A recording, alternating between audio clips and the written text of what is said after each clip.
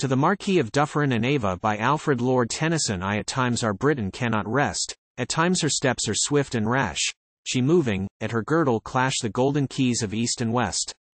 2. Not swift or rash, when late she lent the sceptres of her west, her east, to one, that ruling has increased her greatness and her self-content. 3. Your rule has made the people love their ruler. Your viceregal days have added fulness to the phrase of Gauntlet in the velvet glove. IV. But since your name will grow with time, not all, as honoring your fair fame of statesman, have I made the name a golden portal to my rhyme. But more, that you and yours may know from me and mine, how dear a debt we owed you, and are owing yet to you and yours, and still would owe. For he your India was his fate, and drew him over sea to you he fain had ranged her throw, and throw, to serve her myriads in the state. 7.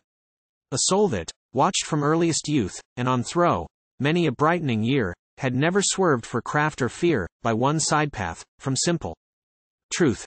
8. Who might have chased and clasped renown and caught her chaplet here and there in haunts of jungle poisoned air the flame of life went wavering down.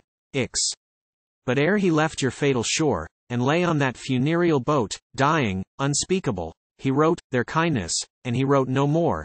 And sacred is the latest word, and now the was, the might have been, and those lone rights I have not seen, and one dear sound I have not heard. 11.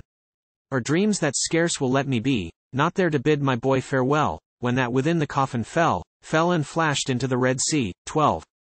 Beneath a hard Arabian moon and alien stars, to question, why the sons before the fathers die, not mine, and I may meet him soon. 13. But while my life's late eve endures, nor settles into hueless gray, my memories of his briefer day will mix with love for you and yours.